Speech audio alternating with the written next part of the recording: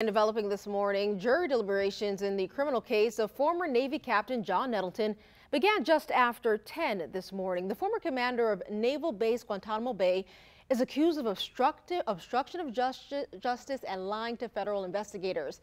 This is following the disappearance and death of Christopher Tur, a civilian worker on base. Now, prosecutors say the captain concealed his affair with Tur's wife, as well as a bloody fistfight with Tur shortly before he was reported missing.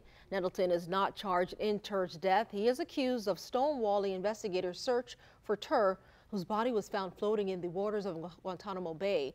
We're going to have updates throughout the day, both on air and online at firstcoastnews.com. Don't forget to download that First Coast News app for instant updates.